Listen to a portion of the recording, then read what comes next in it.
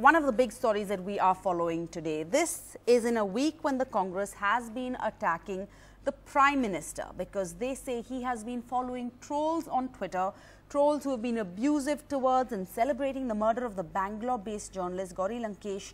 A Congress leader, Digvijaya Singh, has now retweeted a tweet that criticizes the Prime Minister using extremely abusive language using cuss words. We have Mr. Tom Vadakan on the line right now joining us. So let's get a quick reaction from him. Mr. Vadakan, we just had another one of your spokespersons, Ajoy Bose, on our show. He was talking to Sunetra Chaudhary, my colleague, and he vociferously pointed out that the Prime Minister follows these Twitter users who abuse women. He raised that issue about the Prime Minister, and now you have a Congress leader himself doing the same. What would you say in response? Well, two wrongs don't make a right. Is this a wrong? So, I've said that. I mean, I don't need to spell out anything. Two wrongs don't make a right. I've said that. No, let me not go into the right and wrong issue. But this is a raging issue. I see in the social media trolls talking about, you name the leader, Dr. Manmohan Singh, when he was Prime Minister. He was being abused. I don't want to use those words even. I don't want to give them, credibility by repeating those words. The Prime Minister of India, then Prime Minister of India. Then we had the Congress President abused. Abused with words, I mean, so scandalous. Vice President. Mr. Vadakan, we absolutely agree with you. Abuse should not be tolerated in any way. Surely don't you think we should start with ourselves? And surely if the Congress is going to use this to attack the Prime Minister for following trolls who tweet badly, surely Congress leaders themselves should be setting an example? I think so. I agree with you. That's what I said. No, you pointed out that this has happened in the past. We are not being dismissive of it. And the concerned General Secretary has apologized for it, has corrected his position. His intention was not. When he said that, I wonder how many apologies have come from the other side.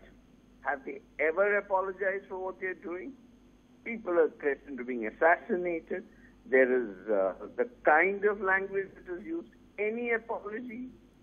Mr. Malviya, the latest, what has he done? False news? Put out against Congress President? One apology? No. The point here is...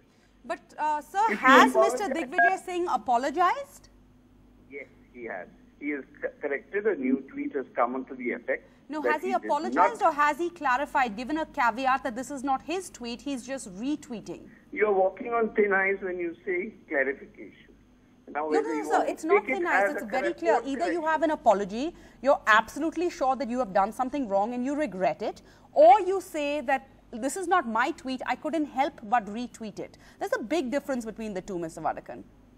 You take it as it is. I'm telling you very clearly, his tone and tenor was that of regret.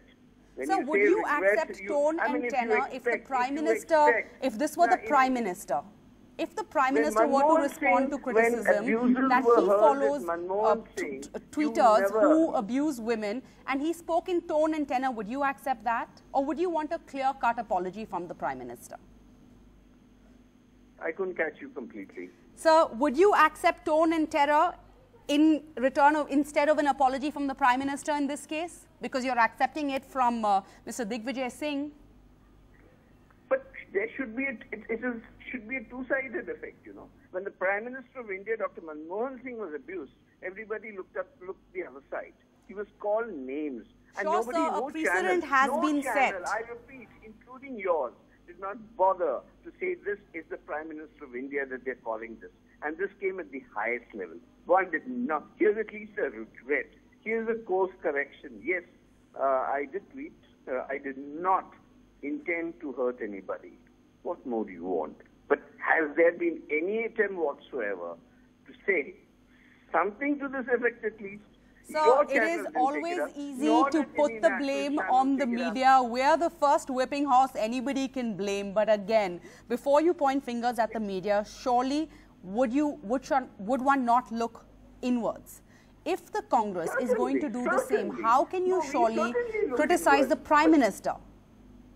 Prime Minister is Prime Minister. He's not Prime Minister of a party. He's the Prime Minister of India. Any insult to him is an insult to our country, to me, to you, to everybody. Media is not the whipping boy here.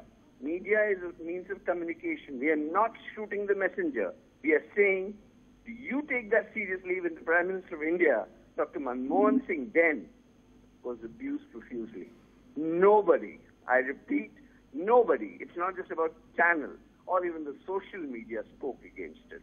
Like you said, the two wrongs don't make a right, but all right, I'm happy to hear you say that you're not shooting the media, but you certainly seem to have shot yourself in the foot, because the BJP has taken this up and they are going hammer and tongs at Mr. Digvijaya Singh, pointing out the irony of the Congress attacking the Prime Minister when their own leader is doing the very same. Why don't we listen to Mr. GVL Rao from the BJP and what he has to say about what Mr. Digvijaya Singh has done? And then let me get your reaction. By indulging in vitriolic abuse against an elected Prime Minister who represents the mandate of 130 crore people of this country, the Congress party is actually committing a great sin. And is this also a part of the Congress party's grand plan to abuse the Indian army, to abuse India's Prime Minister, and to somehow give satisfaction to themselves and to the enemies across the border? Has the Congress party's confidence degenerated to such an extent that is indulging in crass behavior, abnormal, obnoxious behavior? Possibly we can't expect anything better from a man with deranged mental abilities like Digvijaya Singh, who has called his own party colleague and a lady colleague and a member of parliament Tanchmal. I think it is this perverse thinking of Digvijaya Singh and the Congress party which is reflected in these obnoxious comments, and people of the country will punish them for continuously indulging in abuse of the Honorable Prime Minister, not just now. I think in the last 10 years,